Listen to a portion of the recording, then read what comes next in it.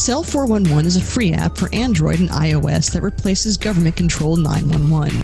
Cell 411 allows you to preset a group of friends or private organizations to show up in any emergency. Cell 411 is a nightmare for the state because it proves their so-called services aren't needed. Cell 411 has had thousands of installs, and of course it's covered by the BIPCOT no government license. Cell 411 because your friends won't shoot you when you're in trouble. Without the government, who would build the emergency services? You and Cell 411.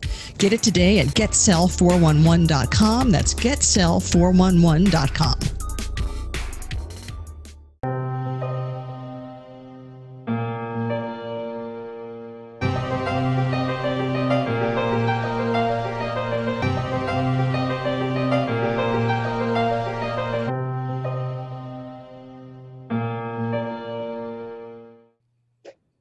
Hello, everybody, and welcome to the Seeds of Liberty podcast. This is episode 65.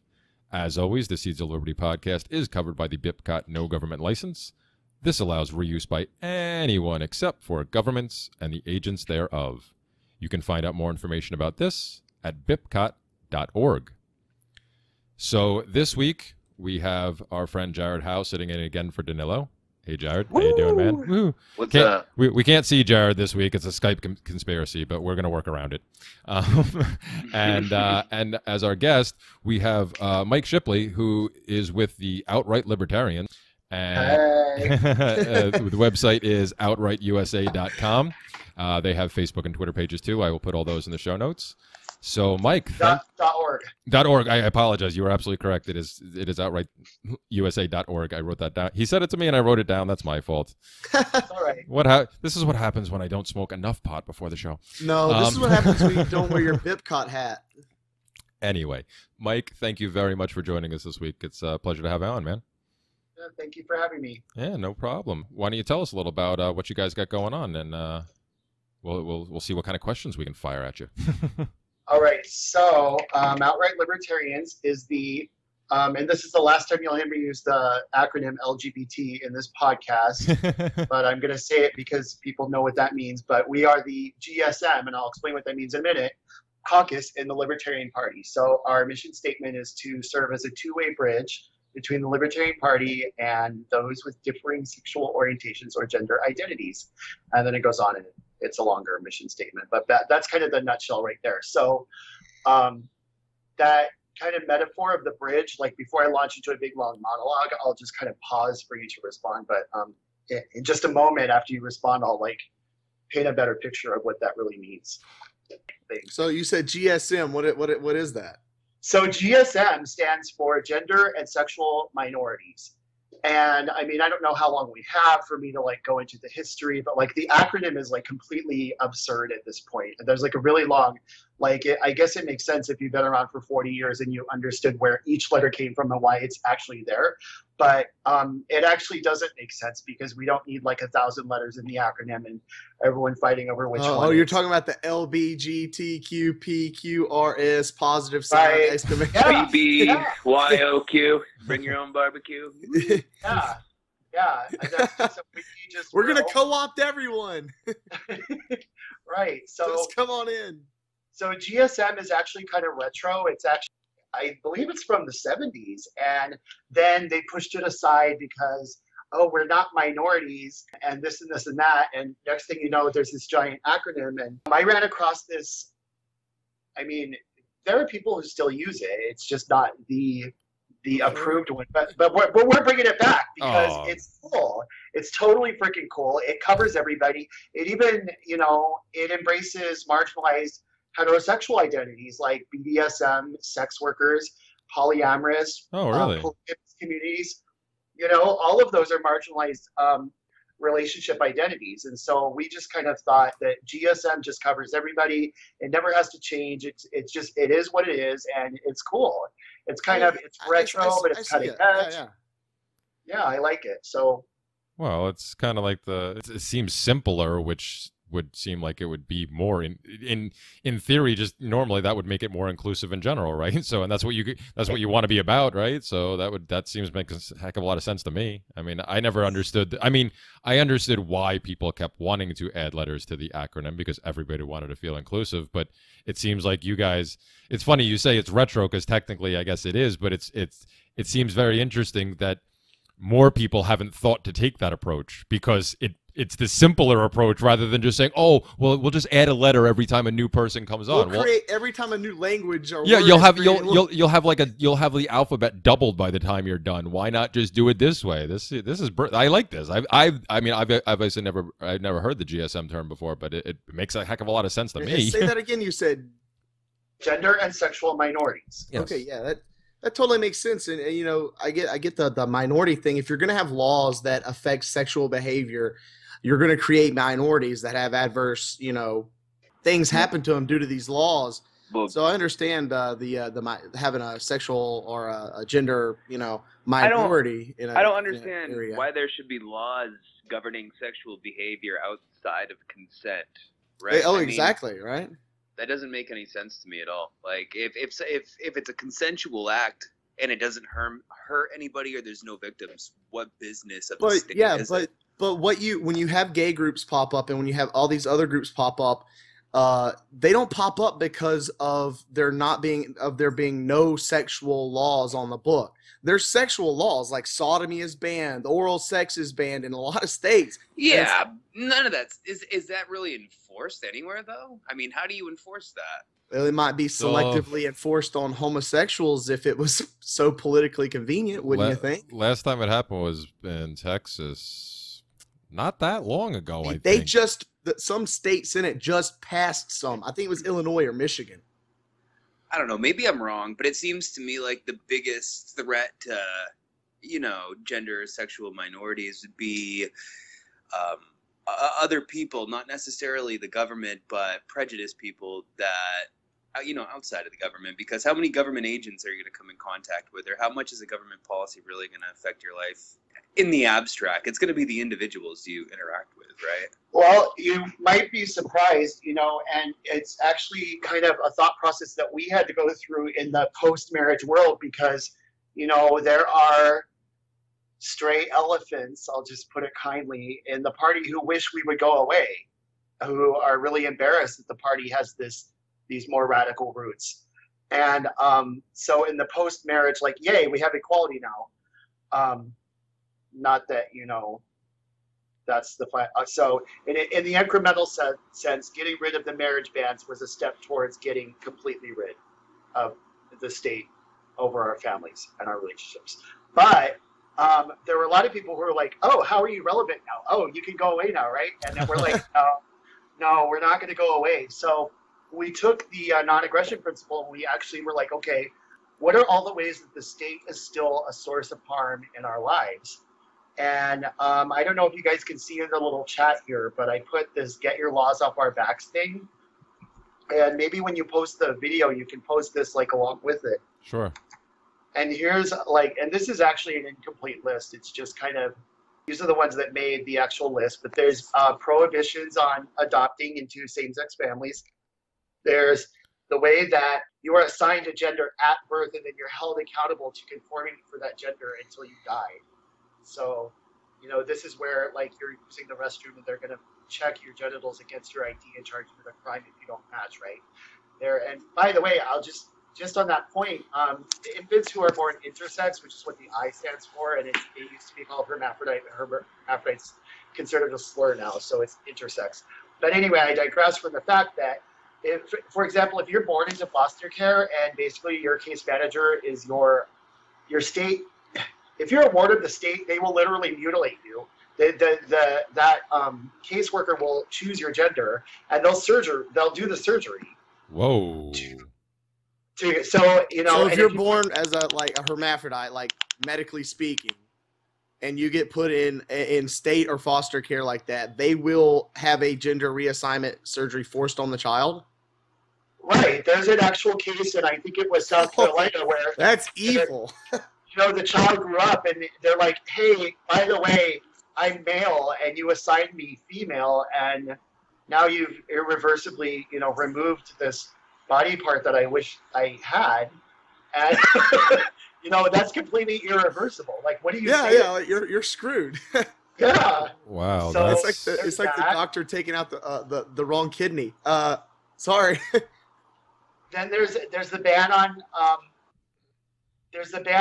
blood donations, which you're not completely banned for life anymore. You're just banned for the first year after you ever have gay sex.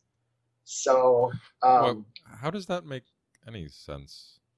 They just It's arbitrary and stupid. They just arbitrarily say you're banned for a year and then you're fine. To give blood, you should just have to go through a simple blood test. Does this person have any communicable diseases? Yeah, no. Why take is the that? blood. Why is that even a? I'm You sorry. really I'm a little okay. I admittedly I'm a little naive on some of this stuff. So here's why. It's because when the AIDS scare first started happening, they weren't sure how the blood supply was becoming infected. Mhm. And because they believed it was literally, before it was called AIDS and HIV, it was called GRID, which was gay-related immune disorder. yeah, I remember that. Yeah. So they thought they were protecting the blood supply, and I'm not even saying that was not 100% maybe well intended from within the scientific community, but in the larger sense that it was becoming politicized during a time when there was a backlash from the public against this liberation movement that was only 10 years old at the time. It became associated with this stigma, like that gays are dirty and our blood is dirty and that we're you know what I mean? Like, Yeah, no. our blood it does not fit to be in the blood supply. So anyway, it wasn't very long before science caught up and they were able to protect the blood supply by the same test that protects it today, which is actually more sensitive than the one you get at an actual HIV clinic. So the part where there was maybe, a plausible reason Is long gone. is long gone. It's Well, no, 30. Oh yeah, no, Yeah. that's what I meant though. Because and if I'm sorry if I misspoke there, because I know a little bit about the the beginning history, but that's what I meant. Like now, that's what I was talking about. Like that's all been like they kind of figured out. Oops, yeah, we can do this now. We can protect this, and we've been able to for a long time. So why is there this ridiculous 1 year and then you're okay ban? Like what is that? What's that about? They just barely dropped it out till last year. Oh really? Yeah, like that was like last year's big victory, and it was Wow. like pulling teeth to get that, because And even then, that's it's so what- stupid. that's They what- just ask you, "Are you have you had homosexual relationship in the last year?" You can straight up lie. yeah, it's self-reported, and it's not. It's A lot of the people that are practicing, how do I put it? If you're having to practice your sexuality kind of in the dark, in more of the at-risk, I mean, how do I put this gently? There are a lot of married men who participate in risky behaviors because they're doing it on the down low. Well, So sure. they're going to places like adult bookstores or bathhouses and engaging in sex with, gay men who are themselves drug users or whatever it is, IV drug users, that shit still happens. I mean, Well, no, Yeah, I'm totally aware part of of that, it. but that unfortunately, I'm going to interject for a second because I was just listening to Milo Yiannopoulos, I think yesterday or the day before, and he was saying that was a good thing, and he wanted to see more of that. And he's a gay libertarian, and he says that was the fact that trend is in a downward spiral. And I'm not saying I agree or disagree or anything, because I'm like Jeremy said, I guess I'm kind of naive on this stuff too. But he was saying that it was a good thing because of the fact that trend is on a downward spiral. You're seeing less reproduction among gay people. So he's saying you see trends like higher IQ among gay people. You see just like a counter perspective of society. And he says all that's really good and valuable for society, right? And so there is this element of it that's bad and risky. So you have like the unhealthy aspect, like you said, drug users, stuff like that. Well, but at the same no, time, I- the marriages I- might be a good thing for them just to reproduce. Not to say that there aren't other alternatives, but those other alternatives are significantly more complicated and expensive, right? No, well, I'm not trying to demonize those behaviors. In fact, I would rather destigmatize them. Like, there's nothing wrong with living one's life however one feels self-actualized. I'm only saying that in the case of somebody who's going to self-report whether they've had gay sex in the last year, the people who are maybe likely to lie about that are people who quite possibly have actually been in a really high risk. You know what I mean? Yeah, they're on the down low. The stigma shouldn't be even there anyways. Like we were saying earlier, the stigma behind questionable blood donation shouldn't even be there now. Right. Well, see, I was just going to say, it seems to me that this is like, I don't know, maybe at this point, third or fourth order, unfortunately, effect of the state. Because it's the same principle of black markets. That I was going to say when you're forced into these, when you're forced to use black markets because the state has either made something illegal, or in this case, they had made certain acts, like sodomy was illegal for a long time, like Dave mentioned earlier. But even like these little measures like you're talking about, Mike, all of these things add up, and that's what helps perpetuate the stigma. So it's actually, I mean, some people would say, oh no, this is a societal issue where society is the one that stigmatizes it. Yes, but why? Just like with slavery was perpetuated because of the government. So in this situation, it's the same thing. This type of stuff is perpetuated because of the state, and that's why these stigmas continue, and that's why these individuals feel the need to run in to hide their behavior and take these more riskier takes more risk, and it just pisses me off. In one sense, but there's still like the social aspect of it too, right? It's not like socially accepted among absolutely everyone. No, but that's what I'm saying. I think the reason it's still stigmatized socially is because the state's perpetuated, because the state helped by keeping things banned for so long. So I hear what you're saying. I don't know. That's just what I'm seeing. My look at what we would be if it was legal. But isn't the state usually like a lagging indicator of culture? Always. Yeah. So I mean, it's got to be the people themselves that's the reason why the state is the way it is. Like I was saying before, I'm not saying that the existence of the state doesn't exacerbate that or make it worse. But it all seems like it comes down to like a property rights issue to me. Why is the state involved with banning sexual acts between consenting partners? Why is the state involved with marriage? Why is the state involved with blood donations? Why is the state involved in any of that shit? Right. We actually are in agreement, Jared. I just meant the state perpetuated it. No, I meant the state perpetuated. You're right, though, that originally, why did the state do these things? Because people were like, do this, we need laws. And that is, right. I mean, that is kind of changing now, too, that's a really great thing. And anti-homosexual bigots are dying off.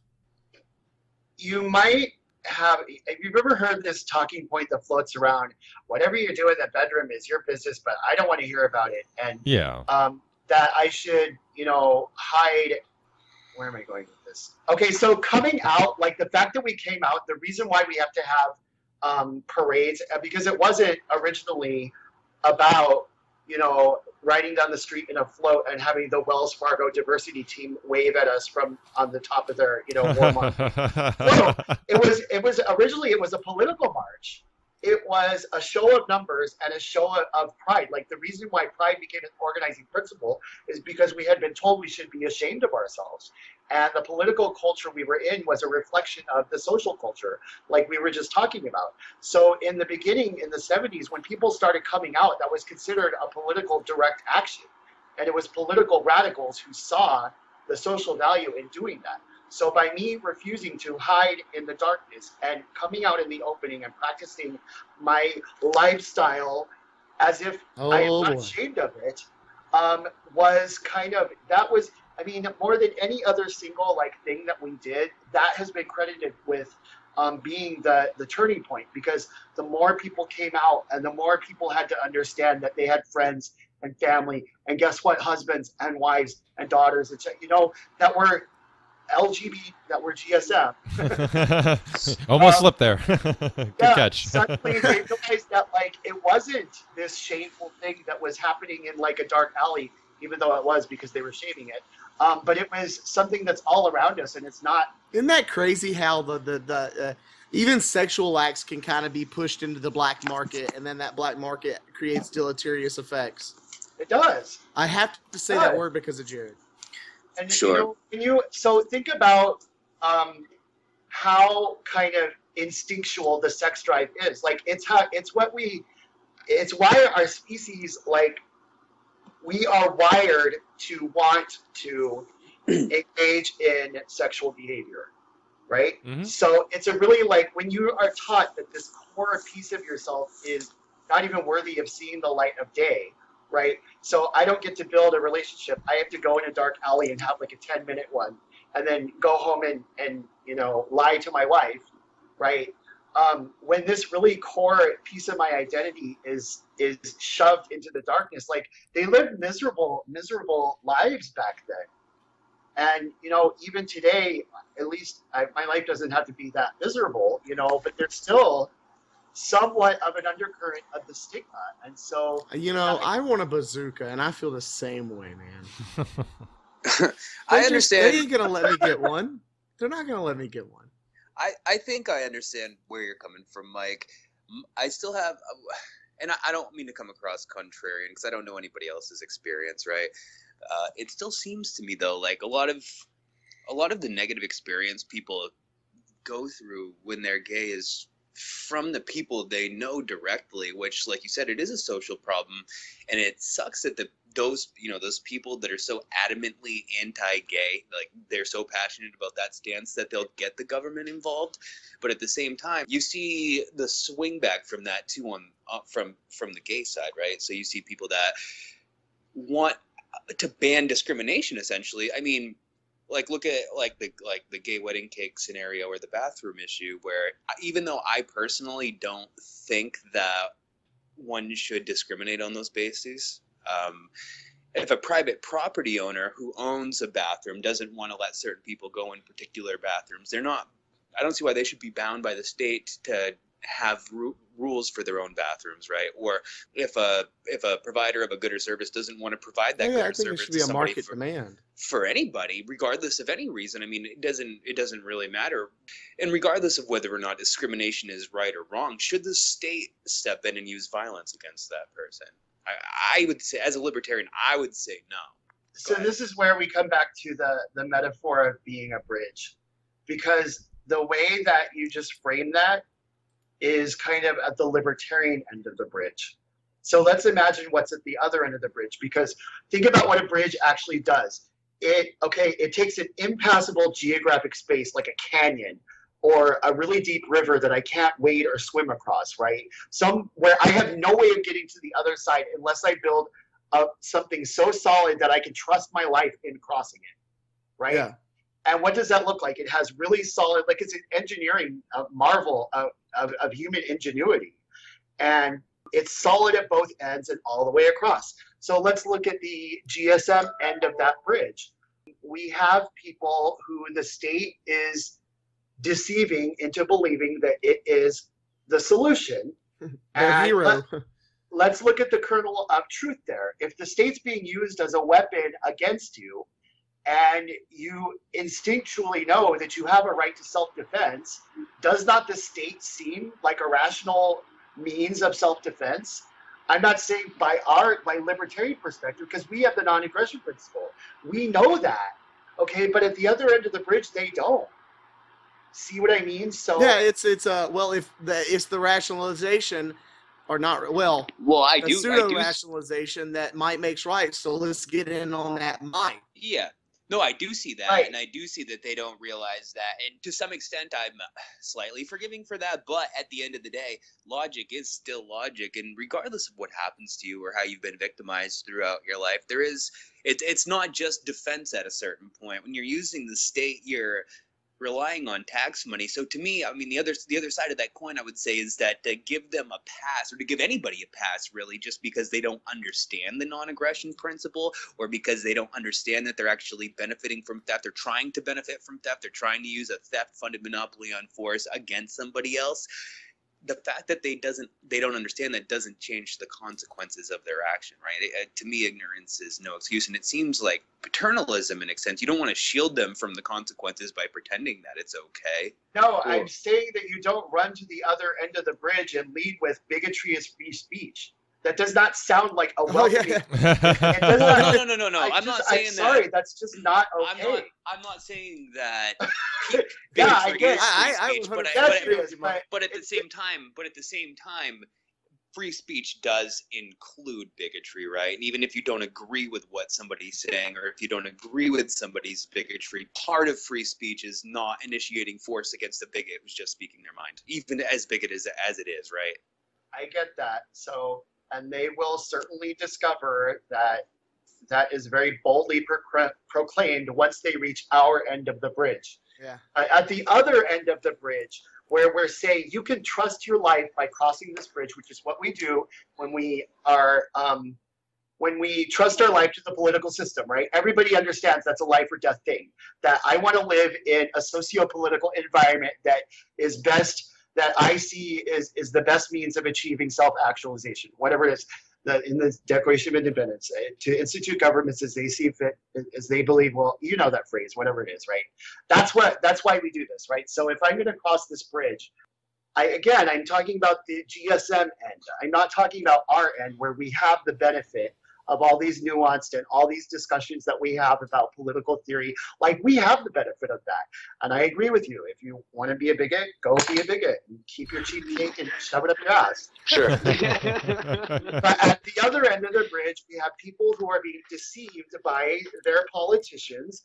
And, my job is to present material that helps them see that the non-aggression principle is a solution, right? So that's what this Get Your Laws Off Our Backs is all about. So that instead of standing there going, hi, bigotry is free speech, but come on over, right? Who's going to do that? Instead I'm out there, hey, the state is the biggest harm in your life. Yeah. Yeah. Mike, Right. Well, yeah. I mean, bigots have no power without the state, essentially. Like, Exactly. You're right. Exactly. And Right, this is what that looks like. This is what that looks like. and you got some good points. You have to go in and you have to go back into the cave sometimes, and you have to say, hey guys, there's light outside, and I understand what you're doing, and I applaud you, man. You got to get the message out any way you can. So what do you guys do as far as this type of outreach? Do you go to already existing events, or do you set up your own events, or a little of both, or? Well, so a lot of what we're trying to grow into is doing our own Pride outreaches. So we've been around for about 15 years. Okay. And historically, we've basically been available when, the state and county level affiliates are going out to do a Pride festival. And part of the awareness that I'm really trying to, okay, you're at a Pride festival to basically party. You're there to drink beer, listen to music, and nobody wants to talk to an economics geek at a Pride festival. So, bless their hearts. Or ever really. So, it's a lot more helpful to have an actual GSM person. Sorry. We have this world's gayest political quiz that we came up with. Hopefully the readers are able to, maybe it'll be in the comments then or something, but basically we made the Nolan chart rainbow. So on the right hand it's red and left is blue, get it, red and blue. And the end is of course gold, and the statist end is royal purple. So that worked out really well. And then we came up with 10 actual questions of kind of drawing from the Get Your Laws Off Our Backs things, like should oh my gosh, I need to fix that. GSM migrants. It still says LGBT. It's so should GSM migrants be placed in immigration detention and sent back to the country where they will be thrown from a roof? Yeah, probably not, right? So it takes that. And here's the other thing where we understand the reality. At the other end of the bridge, they're doing single issue politics. I know at the libertarian end of the bridge, we come to understand that the Federal Reserve and the warfare police state and all these other things are so much bigger, so central to the oppressive environment that we're all living in, right? That I get to widen up the scope of my political life and speak to all of that. And that's a beautiful thing at our end of the bridge. But at the other end of the bridge, there's been this divide and conquer thing, and single issue politics are one of marginalization. and that's one of those tactics. So meaning It's like, you're gay, you're stupid, you can only be worried about this one thing, and that's all you need to be worried about. Exactly. Thank you, goodbye. Exactly. And you're only allowed to do that when we push the gay button, and the rest of the time you're supposed to sit there and shut up until we need your 10%, and then we'll push the gay button and then you can speak, right? Yeah. And that's exactly how it is. So the whole point of the gayest political quiz is to go ahead and meet that population where they're at and invite them to begin exploring what's on our side of the bridge, to say, hey, come on over, you don't have to stay, but at least just come look around, right? And then maybe you do that and you find out that, Ancapistan is a complete paradise and you decide to stay. That's hopefully the goal. Wow. Yeah, that's what happened to me. Oh yeah, cool. Yeah. No, that's again, it makes sense. I mean, I've obviously never considered it, but it makes perfect sense. How else are you going to outreach, and especially when it's as we talked about before, anybody who's been marginalized, any minority who's been overly oppressed by the state historically only knows one response, and that's try to get the state to work for us because it's been used against us. So, and again, just in all those other groups, the same things happen. It becomes a one issue thing for the most part because they're where other people maybe, other people who are not a minority but don't really pay attention to politics. There's plenty of regular white people out there that just don't care enough, but they're one issue voters. But that's because that's all they have to care about, because everything else is just like, whatever. But people who have been oppressed by the state, or oppressed because of the state, or oppressed and the state has helped, in this situation, perpetuate it, like I was talking about before, skipped merrily along. Yeah, but you don't you're one issue because it's almost life or death in a lot of situations. So yeah, it kind of makes sense that one of the only, or at least the quickest way to get to them is through a political action. But what you're trying to do is basically take them there and then take them right, hopefully get them right back out on the other side. Like, hey, here's the bridge on this side. Keep going though, because we get past everything once we get this way. And we took a lot of care to make sure that we were grounding this in the non-aggression principle, because I'm not into this. I don't know. There's also a radical caucus in the party, and Outright does represent moderates and radicals. So I'm not trying to make a statement on radicalism, but for me, the principle is the thing that I like to center in my work, because to me that's the root of. That's why, like, libertarianism is a radical philosophy by definition. It goes to the root, and the root is coercion, and it says let's call out coercion and eliminate it from human relationships. So anyway, there's this like, at the minute identity politics, you're trying to divide us, and there's like this huge blind spot. And like the news I have to tell people is like, we don't have to be afraid of saying the word GSM because we have the non-aggression principle. Like, we're never going to be on that slippery slope as long as we keep the principle in focus, not just in focus, but like as centered the principle. Like, it's always grounded in the principle. I'm using the principle to deconstruct the way the political system is harming the community. And as long as we're always doing that, like, we're never going to be on that slippery slope. So, but within the movement, there is that kind of uphill because, and rightfully so, I understand the state has used that as a weapon, right? And so we don't want to become vulnerable to that, and we don't want to make the same error in reasoning. So in a sense, like, I can kind of forgive the idea that, okay, we don't want to go down that road, right? But like, we're not on that road. We are on the non-aggression principle end of the bridge, right? So we're just saying, okay, all roads lead to liberty, right? So cross the bridge this way. It's okay if I understand that maybe there's more than one bridge. Maybe there's a Black Lives Matter bridge, right? Hello? I mean, who's doing police brutality about the state? I mean, I don't see why it's why is it, I don't know why we're not allowed to like talk about that. Actually, I do, because libertarians don't want to be on that slippery slope, and there's a mistrust of identity politics, and so there's a blind spot there. Can I ask what you mean by slippery slope? You've used that term a few times. I'm just kind of, what do you mean by slippery slope? There is an undercurrent of where, like, if we do identity politics, then we're going to be on a slippery slope towards like liberal, leftist kind of exactly within the LP. If you just start using the rhetoric to get these people, then the party's politics are going to change to reflect that.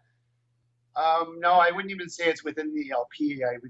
That's kind of even among sort of like. You're just talking about the outright. The movement in general, just across both capital and small L. You know, everywhere. Anybody who's been influenced by sort of like the paleo-libertarianism wing, right? That whole everything that grew out of Lew Rockwell and this thing that we have to push all of the identity politics, all of the fringe people out of the party, and there's this rhetorical space around all of that that says. This is not something that we talk about, right? Because we're on a slippery slope towards collectivism.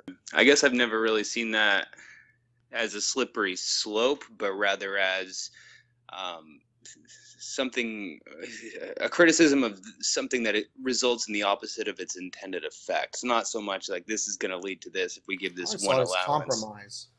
Yeah, I mean, I just don't. I don't see the slippery slope. I'm not saying it's not there. That you're not. I'm not saying it's not there. That you don't perceive it or anything like that. It just to me, it seems like less a slippery slope. What libertarians are criticizing, and more, does this result in its intended effect, or does it result in the opposite of its intended effect? Do you know what I mean? Well, I do, but however you want to frame it, that's what I'm kind of saying. That's why we have the non-aggression principle. Like, we're never going to have the unintended effect because we have the non-aggression principle. That's what it's for. Okay. I guess I see what you're saying. So you're saying you're trying to change like the identity politics outreach, base it in the NAP, and that's how you build the bridge. Well, yeah, like I love that idea, man. That's why great. Why wouldn't we systematically go through all of the groups that are out there that are divided, right? They are, and so I mean, yeah, I think this strategy can work for pretty much any camp. We could do this for women's issues. We could do this for migrant, communities of color. Anybody who has been divided and conquered by that strategy, we could do this because the state is the source of that harm, right? And so I guess, in terms of outright, yeah, I focus that awareness on GSM issues, but in the larger sense, it is a barrier. I mean, the minute you say, and it just depends who you're talking to, right? Some people are more resistant than others, but the ones that are resistant, like the minute you say it, like you just see their eyes glaze over and they like turn away and they're like, I don't know. It's just, it happens. They're especially people that are coming from a social conservative kind of Republican background, and they're looking for a justification to continue pretending that social issues don't matter. So they go into this like, oh, it's collectivism, like sort of. Does that make sense? It does. Yeah, it does. Taking it in a little bit. Yeah. I kind of get what you're saying on a lot of this stuff. I do, and me too. My inclination to play devil's advocate is maybe it is collectivism just a little bit, right? Like, is there a place for... How am I as an individual collectivism? I'm not saying that you as an individual are. I'm saying that I think maybe what a lot of people worry about, regardless of whether it's being gay or being a communist or being anything, people look at it as, when you go into like politics with this like we mind state instead of like this I mind state. I mean, it makes me personally a little uneasy whenever anybody talks about things in terms of we, when I don't know what we means, you know what I mean? Because you could say we and you could mean we as gay people, but you still wouldn't speak for all gay people, right? I could say we as libertarians, but I still wouldn't speak for all libertarians.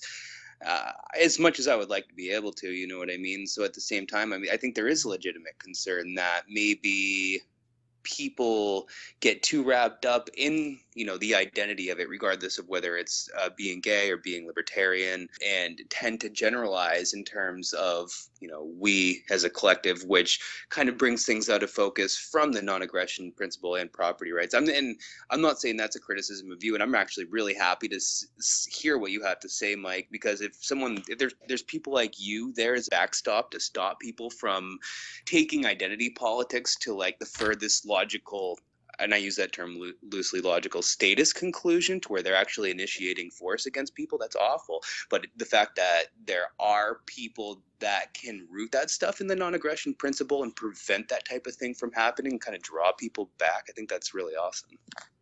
So I just heard you articulate the exact reluctance. So I guess I can thank you for, that was like a complete, like I don't want, what's the, like, you just became the poster child.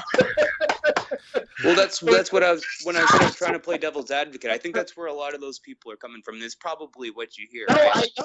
I know where they're coming from. I get that, but that's all I'm saying. That's why we have the non-aggression principle. Keep calm and do non-aggression, and we're fine. Yeah, see that. I mean, that's the only thing I was going to say. I mean, I hear what you were saying, Jared, and I can see, and I can see where people might come from on that too.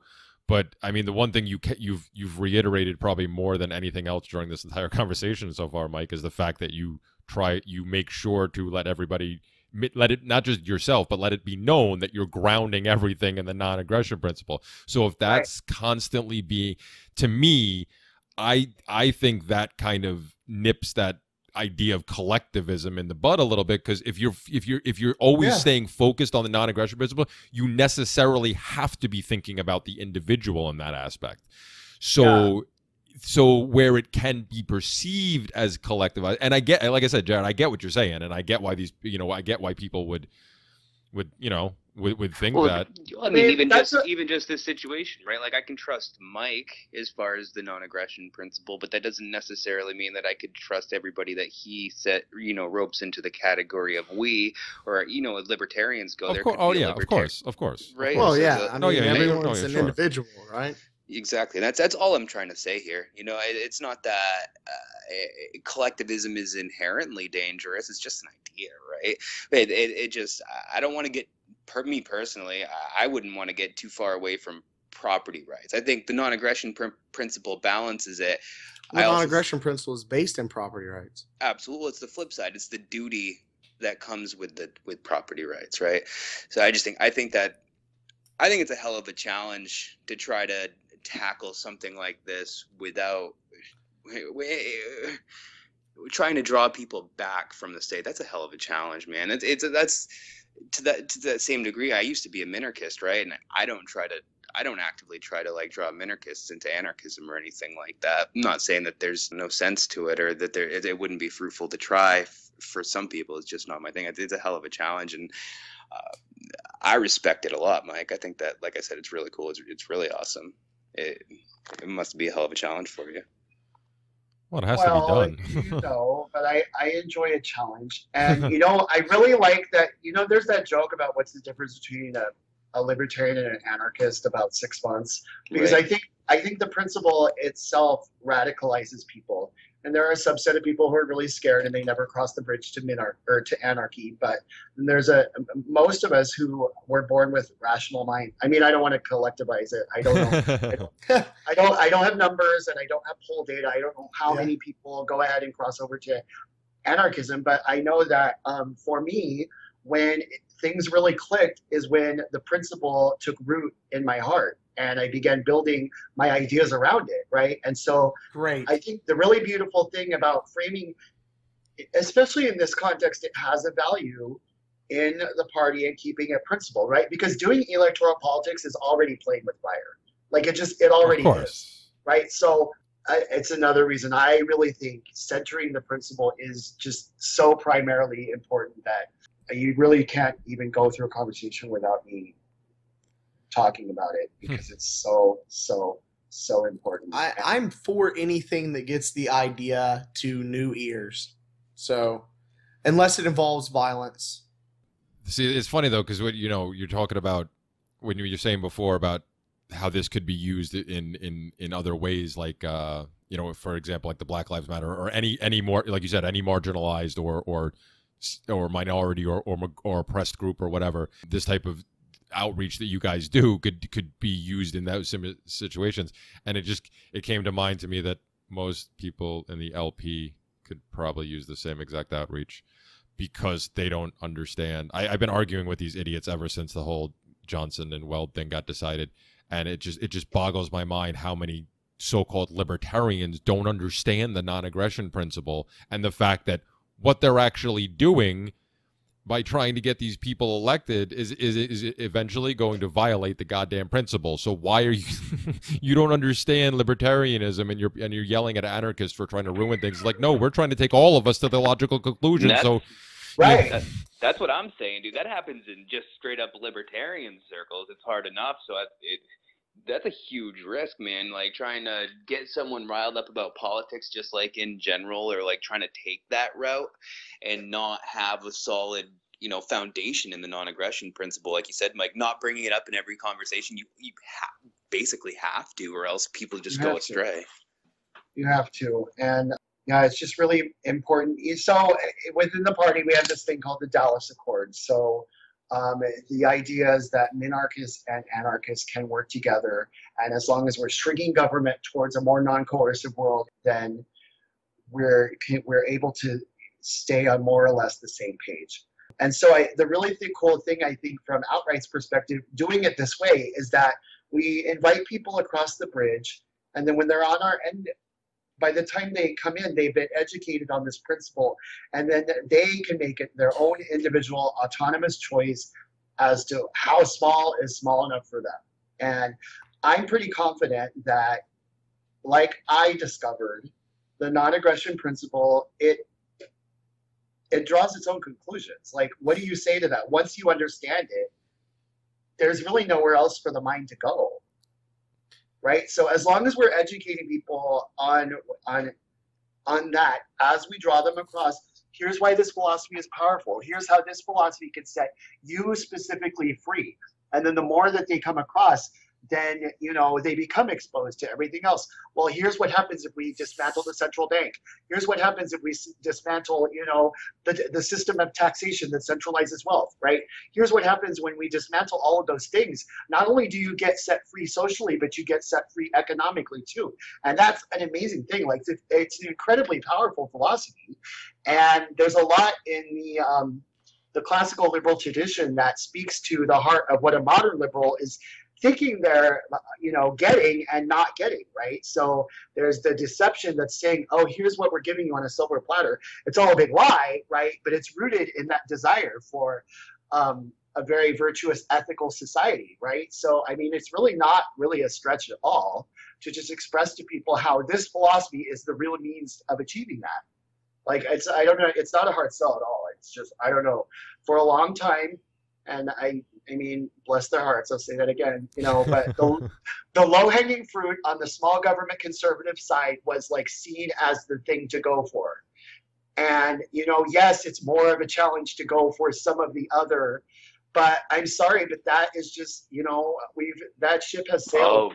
I think it's a challenge to try to go after anybody who is committed to using the state for any purpose. Personally, I go after them directly. You know what I mean? Even when I engage people in conversation, I don't ever do it unless I know somebody else can perceive it. Because I mean, when you confront somebody directly and you're trying to change their mind, and you have definitely a different strategy than me. You're finding common ground first, and then moving on from there. I don't do that at all personally. So it takes, yeah. I mean, so it's not saying I don't try to go through any rapport building at all, but I'm definitely not the type to just be like, yeah. I won't not say something in a contrarian way, I guess, and it can be pretty difficult for anybody committed to the state. Like I said, whether it's identity politics or they're most likely not going to listen to you anyways. Well, yeah, exactly. And it's because their preference for state action. Mike might have an in with them and get them to listen, and the truth is like a virus. It really is.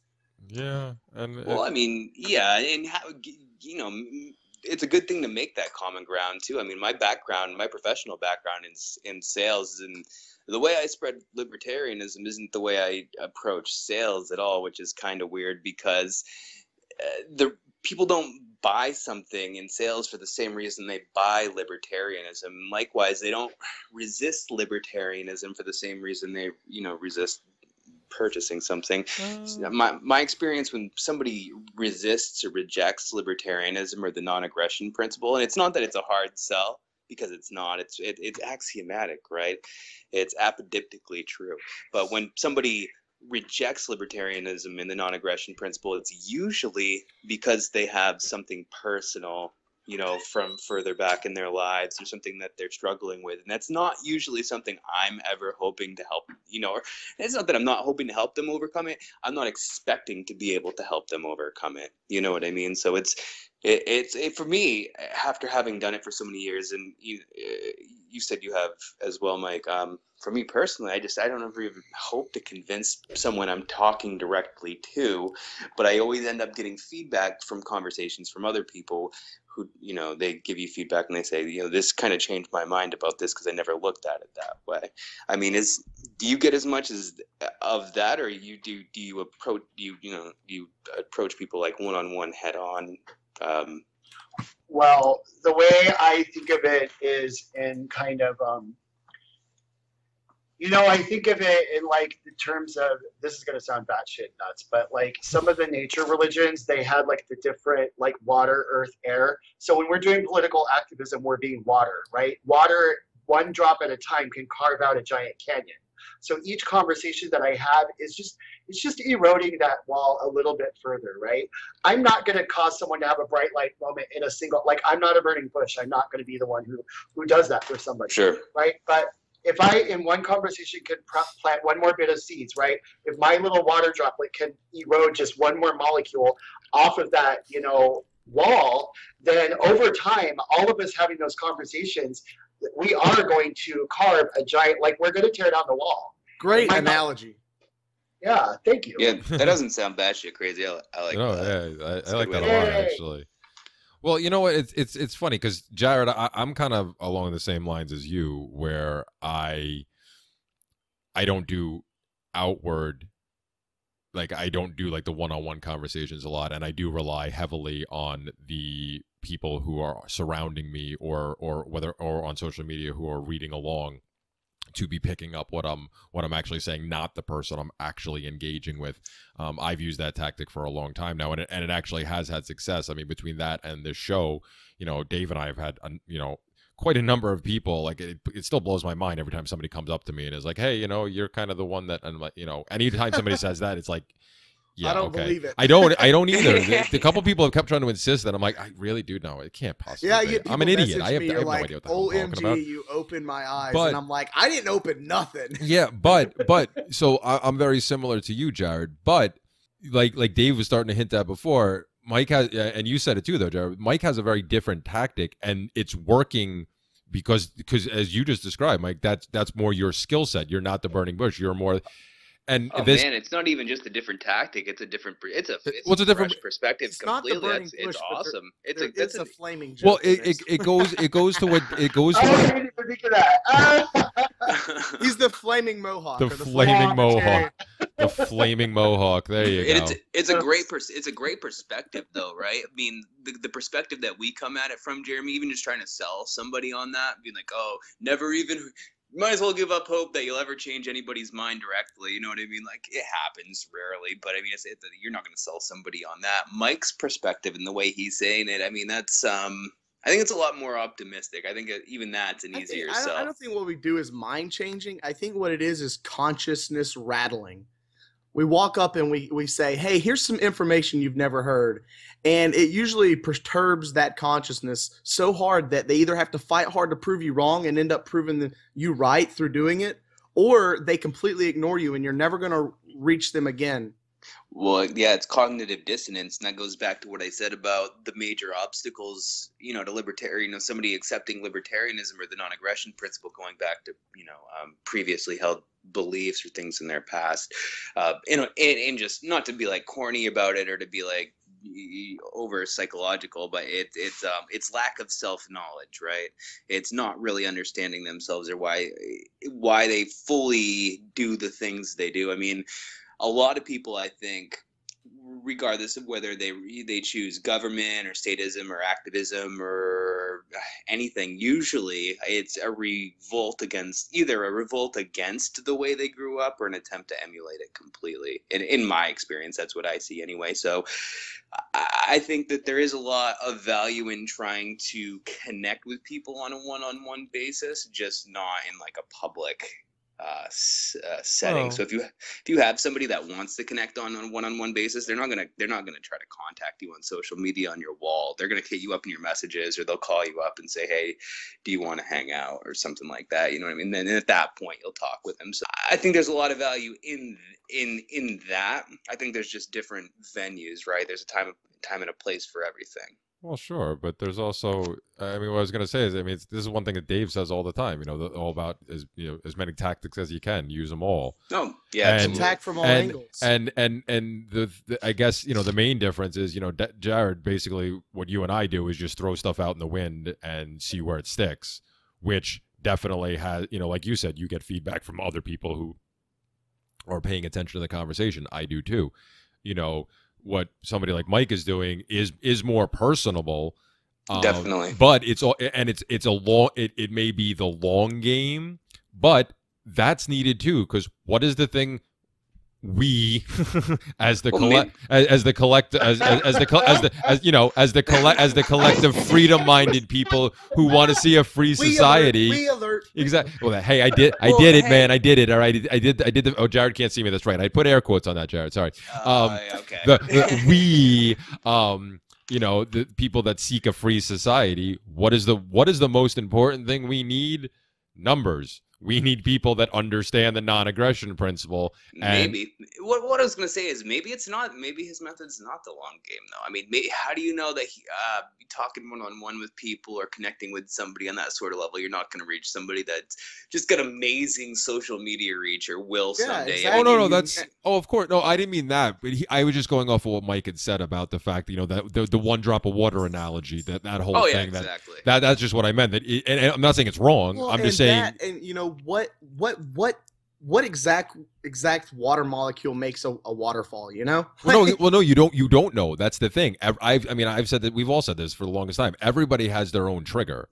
Everybody has that. I truly believe that everybody, except the pure sociopath and psychopaths, which, as we know, most of them are in government. Aside from them, I think everybody has that. Who has the cognitive ability has that aha moment in them. It's just a matter of finding it or them stumbling across it, or whatever it is. So it could be, there's so many ways to reach people, and yeah, the one-on-one will take. You'll have to put a little more effort into each one, which is fine. I just realized my whole problem is, because of you saying that just now, my whole problem is that because I've had that aha moment, I assume that everybody else has already too, and they just ignore it and don't care and want government anyway. And I experienced that as like, you motherfucking sociopath. Man, we haven't. And that's so wrong. You know what I mean? Yeah. It's hard for me to not jump to that, but it is so fucking wrong for me to jump to that. And I think that's what a lot of people probably struggle with. Well, and that's a lot of people don't understand some of the propaganda that some of us put out, and they're so easy to jump to conclusions and call someone a statist or say, what are you doing? And I'm just like, some people straight up are statists, though. Well, sure, but there's. I saw it when you were posting stuff about Donald Trump. They were like so quick to call you a statist. Well, yeah, but sure. Okay, and I'm like, okay, look at the bulk of the people that do that. The bulk of the people who respond like that are the newer anarchists who are still in that angry anarchist phase. It almost always is. It's the newcomers. And I've talked about this a lot because I alienated most of my friends and half of my family in the first year after I found anarchism because I was pissed and I was screaming at everybody, why the fuck don't you get this? I'm explaining it to you. Why don't you get it? And I did. I jumped on everybody. I fell for every bait, even like other anarchists who were just trolling other anarchists just for fun. I fell for it every time because the statist bait, like you jump on it. You get like PO'd on the internet. You don't even know it's sarcasm. Exactly. Let me teach you some economics right now. Hey, have you ever heard of the non-aggression? Exactly. But those are at least when I see those things happen, especially on social media, those are the people. It happens to me. I'll post something and somebody will jump on me. I'm like, dude, you don't even you're not on my level. You have no clue what I'm saying. I'm on like level 27. Get on my level, bitch. You're on like level 5. The level of propaganda that I'm at is you're not there. So don't worry about what I'm saying. Okay? Don't worry about what I'm saying. It probably isn't for you. So oh man, so many people they want to bed themselves into ideas and slam the walls shut, and they think everyone else has got to think like them, and I am really not a fan of that.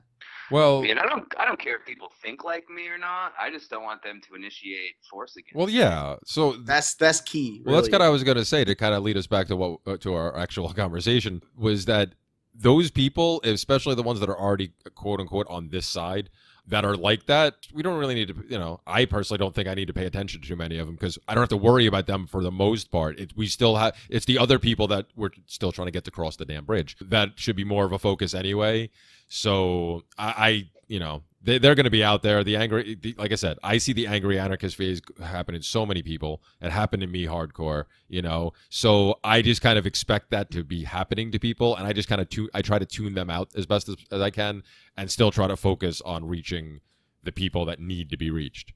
And that's what we do. That's what we do here. That's what I do on the Freedom Fiends. That's what and like you said, Jared, this completely different perspective on things that somebody like Mike is bringing along is awesome, because it is attack at all angles, like you say all the time, Dave. And I mean, while I am personally not a fan of using the political angle for anything, me neither. But I don't control anybody else. I don't either. But I'm having a hard time of seeing a better way to reach these particular demographics. The single issue minority whose single issue is literally self-preservation in a lot of times, in a lot of situations. I'm a single issue minority. Taxation is theft, and it's bad for all individuals, and the individual is the most oppressed minority in all of human history. All right. Touche, Jared. We're going to try to wrap this up, but I want to let you get the last word. To anybody that might hear this for the first time, they might be a radically political gay person. They're just fired up, ready to get Bernie or Hillary in or whatever. What would you say to them right now if they could just listen to you speak, no one interrupted?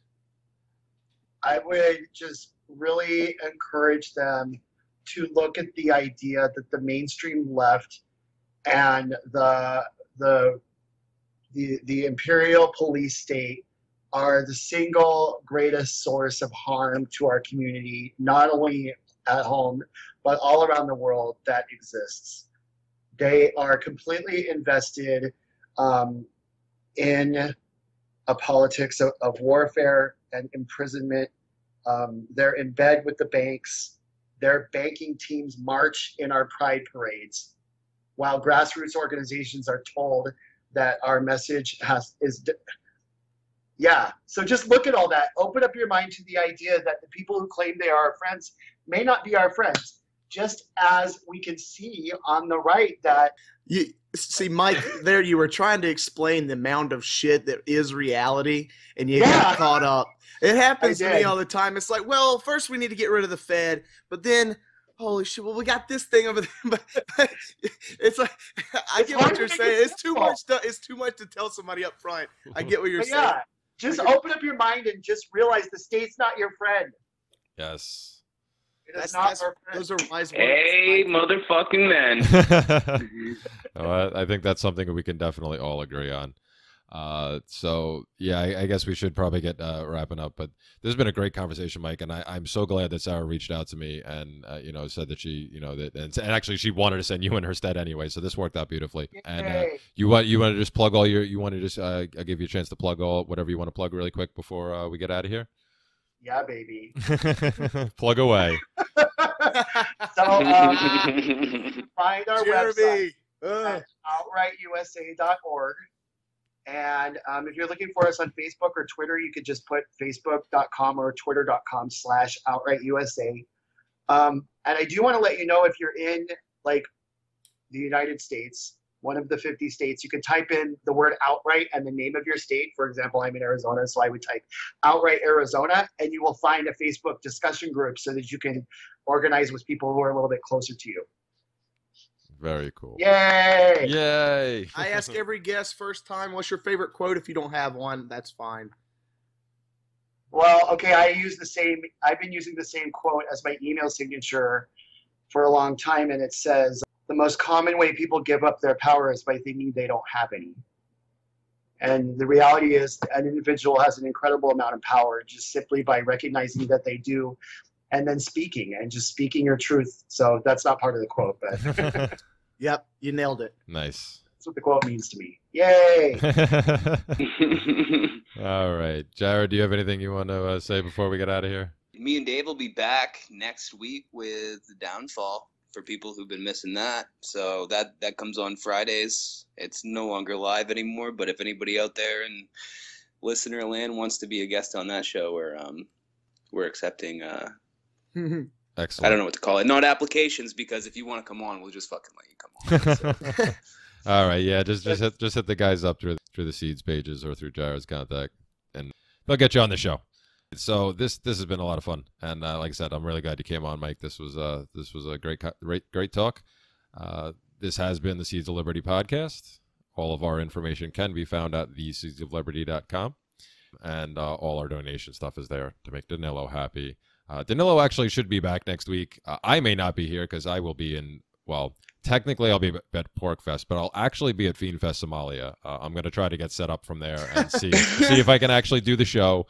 It may not work, but Danilo should return. And, I've missed the soul patch. Yeah. Well, you'll have him back next week. So, all right. So again, this has been the Seeds of Liberty podcast, and we'll catch you next time. Peace. Later. Cell 411 is a free app for Android and iOS that replaces government-controlled 911. Cell 411 allows you to preset a group of friends or private organizations to show up in any emergency. Cell 411 is a nightmare for the state because it proves their so-called services aren't needed. Cell 411 has had thousands of installs, and of course it's covered by the BitCot no government license. Cell 411 because your friends won't shoot you when you're in trouble. Without the government, who would build the emergency services? You and Cell 411. Get it today at getcell411.com. That's getcell411.com.